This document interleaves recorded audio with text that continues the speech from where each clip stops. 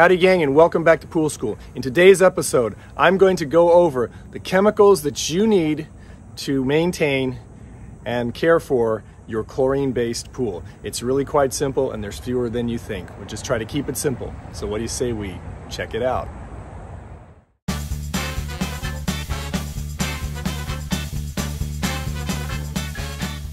Alrighty, before we get started, I want to thank you again for watching. I want to remind you to like this video if you do. Subscribe to my channel if you've not done so already, and please share my channel with everybody you know who owns a pool.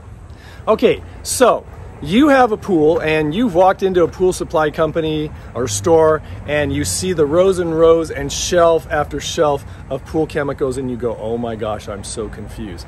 You know what? I've been there, but I'm grateful that the people that have taught me how to do pools and that I worked for really have helped me learn a lot. And then over my 20 years of doing pools, I've learned certain things that you need and certain things that you don't need. Most of the stuff you don't need. You'd be surprised at how few things you actually need to maintain your pool. Now, I'm going to caveat something for you. I am talking about a chlorine pool, a pool that you're using chlorine as a sanitizer. I'm not talking about a salt pool. Of course, salt pools are easy. The only difference is you add pool salt instead of chlorine tablets. But anyway, I'm going to give you the short list of items that you need to have for your pool, and really the only list of items, the only items that you need for your pool. All right. So, what do you say we get started on that? Okay, so I'm going to list these in order of kind of how I break it all down, and then I'm going to tell you about what they're used for. Okay, so again, remember, we're talking about a chlorine pool where you're using chlorine as a sanitizer for your pool. Okay, the first item that you're going to want are some chlorine tablets. These are made by Easy Chlor. There's another one made by Pool Logic. That if you can find those are usually pretty inexpensive. But you know, a good bucket of 3-inch stabilized chlorine tablets. Okay, those would go in a floater if you have a tablet floater, and again, you can see my video on that if you want to check it out. I'm going to put links to all the different videos I suggest here. So you could also put it in a deck chlor if you have a deck chlor, and again, I have a video on that. And then you could also use them in like an inline rainbow chlorinator if you have one of those. Okay, if you don't know what they are, don't worry about it. Okay, so that's your chlorine tablets. All right, and that's used to sanitize your pool water. All right, the next thing is soda ash. This is actually an old tub that I've cleaned out that used to have algicide in. Not algicide, it used to have TriChlor Granules shock. But these two items next here are in dealing with adjusting the pH of your pool without messing up the alkalinity of your pool. Okay, so pay attention to that. These next two items have to deal with adjusting the pH of your pool without messing with the alkalinity of your pool. Okay, if your pH is low, you're going to want soda ash. Okay, soda ash you can get in 5-pound, 10-pound, different things. They're very easy. It's easy to find. It's pretty cheap. Okay, soda ash is used to raise the pH of your pool. All right. If your pH is high, you're going to want muriatic acid. This is a gallon jug of muriatic acid, okay? And muriatic acid is used to lower the pH of your pool, okay? Remember, both of these have to deal with adjusting the pH of your pool, okay? So we've got 3 items so far. Tablets, soda ash, muriatic acid. 3 items so far, okay? Remember, soda ash and muriatic acid are used to adjust the pH, either up or down. Up for soda ash. If you want it up, use soda ash. If you want it down, use muriatic acid without affecting the alkalinity. Now, I did a video on just adjusting the pH of your pool water, and I'm going to put a link to that in the description below as well, okay? The next 2 items I don't carry in my truck because, and here's why, because in Arizona and my experience with the pools that I do out here, now this is different in different parts of the country, in different places, I've heard that and I've experienced it myself, but in Arizona, most of the time when the pH is high, the alkalinity is high. When the pH is low, the alkalinity is low in the pools that I do. So I don't use the next 2 items. But if you need to adjust the alkalinity of your pool without messing with the pH of your pool, you're going to need 2 items, okay? So remember, we have 3 items so far, right? This is not ALGAE Destroyer, this is soda ash. I just put it in that tub, okay? You're going to want to get, if you're bicarbonate of soda and dry acid, all right? Remember, this is in dealing with alkalinity. The bicarbonate of soda is used to raise the alkalinity of your pool, okay? The dry acid is used to lower the alkalinity of your pool. So please keep that in mind, okay? So those are the next two items. So you have basically 5 items so far. Tablets, soda ash, muriatic acid, bicarbonate of soda, and dry acid, all right? 5 items so far. Item number 6, all right? And this is really important. TriChlor Granules. This one is made by EasyChlor. It's called Granular ALGAE Out. Pool Season also makes one called Super ALGAE Destroyer. I've used both of them, and I like them both equally, and they've worked very well for me, okay? I use the TriChlor Granules for 2 reasons. Number 1, if I need to get the chlorine level up quickly, all right? If I need to get it for some reason at a pool party or something's going on, I got to get the chlorine levels up quickly, I can use a pound or 2 of this, all right?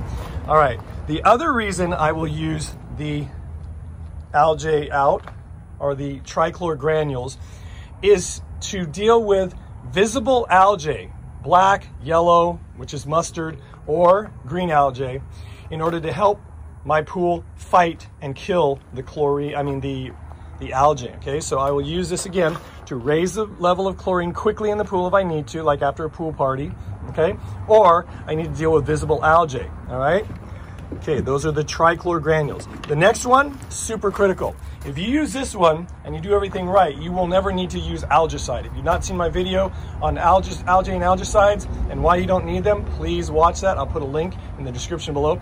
I will also put a link in the description below about shock and the different kind of shocks, which will explain the TriChlor.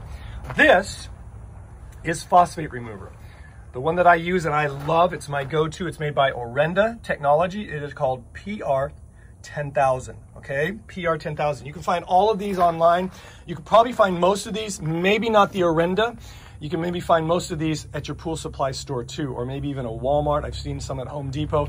I have not found this except at my suppliers, so you can go online and look for that. I know I found it online, okay? So these 2 things are what you're going to use to deal with phosphates. Phosphates, to me, are the biggest reason you're going to get algae in your pool, as long as your filter and everything is running, all right? So this is to keep your phosphates down. Please watch my video on algae and algicides and why you don't need them, and also how I cleared my green pool. And I'll put links to all of those below in the description, okay?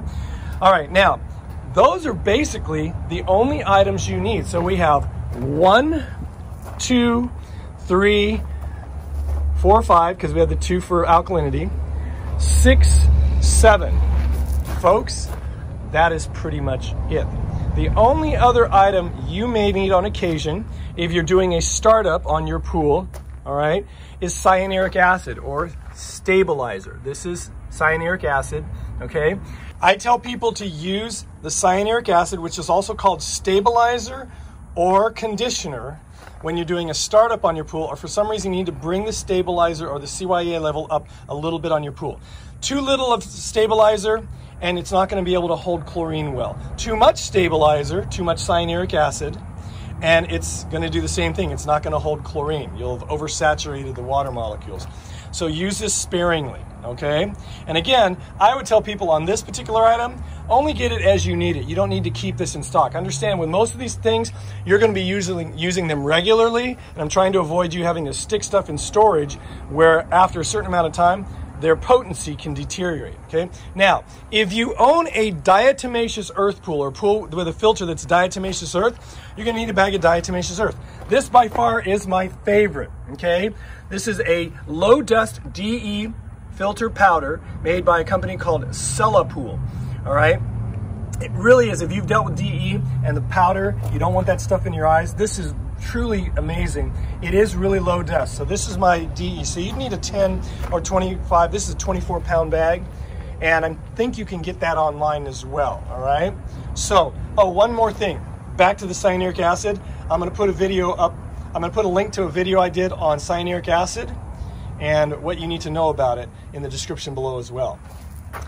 Now, The only other item that you might need is if you have a salt pool. If you have a salt pool, occasionally you're going to need to add pool salt to it. And my suggestion on that is if you have your salinity levels checked every 3 to 6 months, then just buy the amount that you need when you need it. So if you take your sample into the pool supply store and they say the water and they say, oh, you're down X amount of parts per million on your salt, you just need to add salt, they'll give you how many bags or how many pounds you need. Just use it as you need. But again, those are the item. Again, really quick to review: 3-inch chlorine tablets, and then in dealing with the pH, soda ash to raise the pH, muriatic acid to lower the pH. Okay. The next two: alkalinity, bicarbonate of soda to raise the alkalinity, dry acid to lower the alkalinity. All right. Granular ALGAE out or some form of TriChlor Granules to shock your pool or to help fight algae that's visible, including black algae. And see my video on that as well. All right. PR 10,000 or some form of phosphate remover. So you're not dumping algicide in your pool and adding heavy metals like copper or silver to your pool and then having it absorb into your skin. Okay, this will help control phosphates and prevent algae from breeding and growing.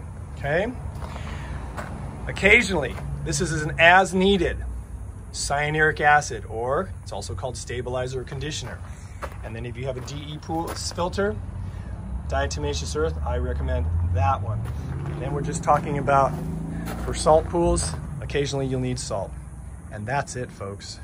Oh, hey, one more quick thing with regards to pH and alkalinity. There's some products on the market that are called like pH up or pH down or alkalinity up or alkalinity down. I tend to stay away from those just because I like the simple stuff, the soda ash or the muriatic acid for pH, and also the bicarbonate of soda and just the dry acid for alkalinity. Some of the other products, unless they're the actual product pure in that name, that's fine, but sometimes they have other stuff in them and you really don't need it. So I would stick with the basics and not worry about those fancy products. So there you have it, folks. That is really the list of the only chemicals you really need to maintain your pool. Now there's other newfangled things, ionizers and Pool RX and things like that.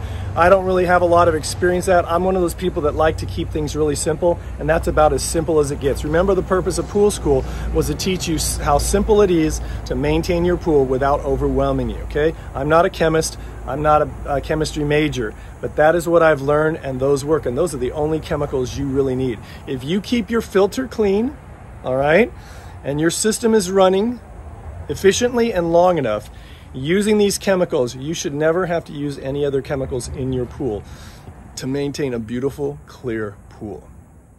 So gang, that is my video on the only pool chemicals you need. It's a pretty short list. I hope it made sense. Remember, if you have any comments or questions, feel free to put them in the comment section below this video, or you can always email me, and my email address will show up right here at the bottom of the screen.